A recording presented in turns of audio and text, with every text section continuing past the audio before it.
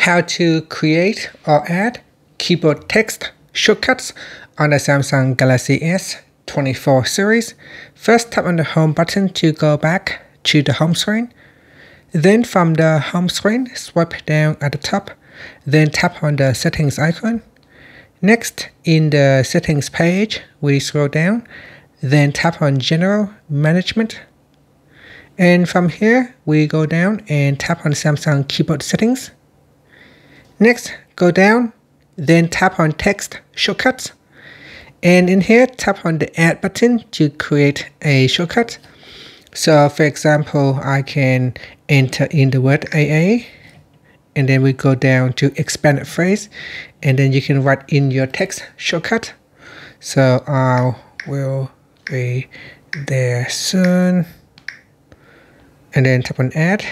The next one is plus, and then you can do LOL, laugh out loud. So LA, laugh out loud. And then tap on add.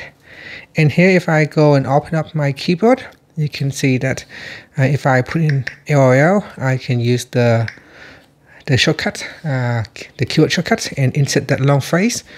And then if I put in AA, I can tap on the space bar, or I can use a punctuation mark, or I can select a shortcut from the suggested text at the top here.